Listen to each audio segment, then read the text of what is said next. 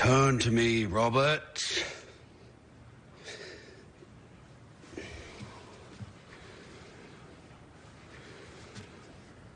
Rise!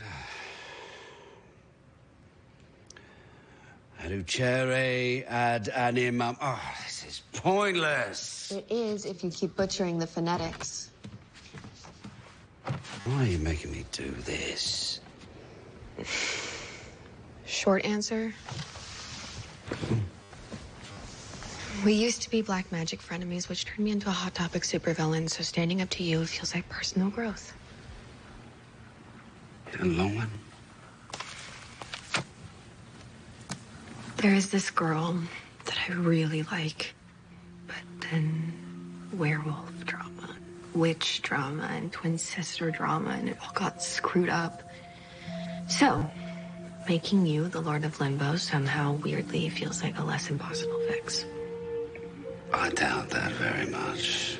Don't, because at least you're talking to me. So you've already tried hashing it out with this young lady? Of course not.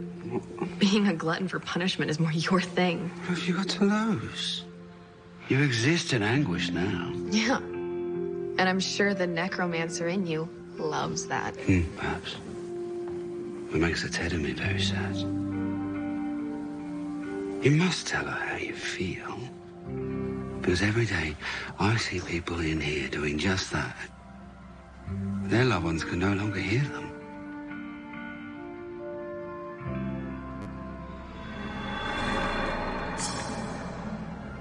I'm not so sure about that.